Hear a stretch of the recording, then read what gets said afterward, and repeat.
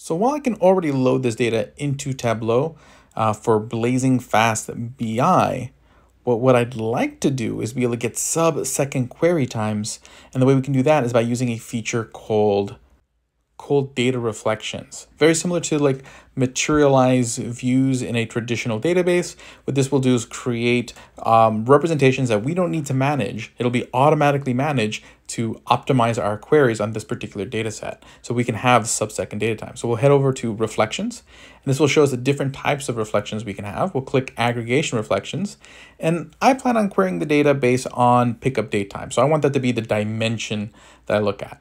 Basically, what data based on the date that the rides happened. But I also want to look at particularly the passenger count by date. So I'm going to add that to the types of measures that I want to optimize for. And once I have that all set up, I can click on save and my reflection will begin getting created. And now I can actually watch this creation process by right-clicking on history and opening it up in a new tab.